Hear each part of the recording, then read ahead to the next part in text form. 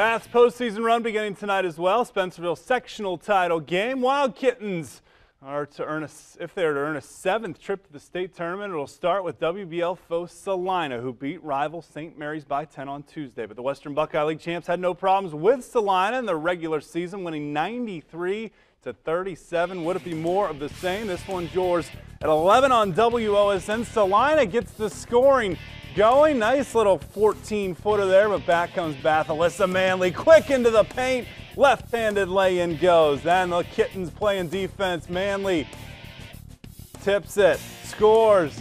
There's Maddie Dakin and Bree Smith, and Bath wins big. Final score in this one, 49-35. Kittens sectional champs again.